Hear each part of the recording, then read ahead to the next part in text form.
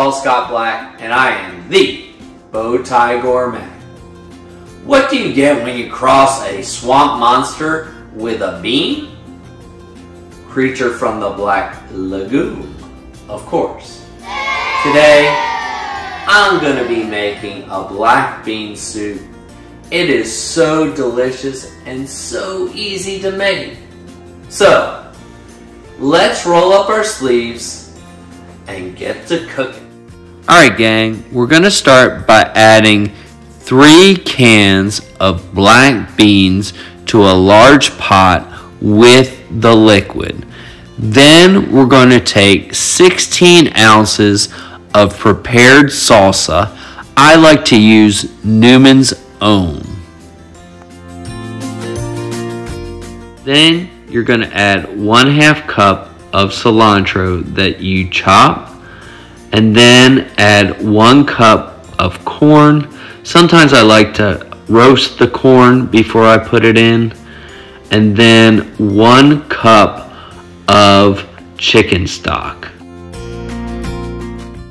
Then we're going to season with 2 teaspoons of ground cumin, 1 teaspoon of Mexican oregano, 1/2 teaspoon of garlic powder, 1/2 teaspoon of onion powder, 1/2 teaspoon of paprika, 1/2 teaspoon of chili powder, 1/2 teaspoon of salt, and then 1/4 teaspoon of ground black pepper, and then we're just going to stir it together.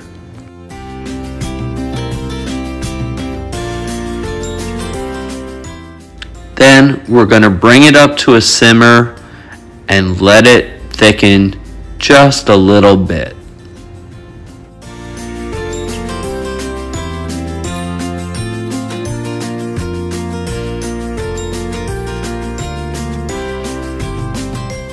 Tie a bow on it because it's done.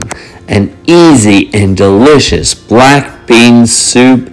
I like to serve it with some sour cream, some diced avocado, a little crumbled up tortilla chips, and some cheddar cheese.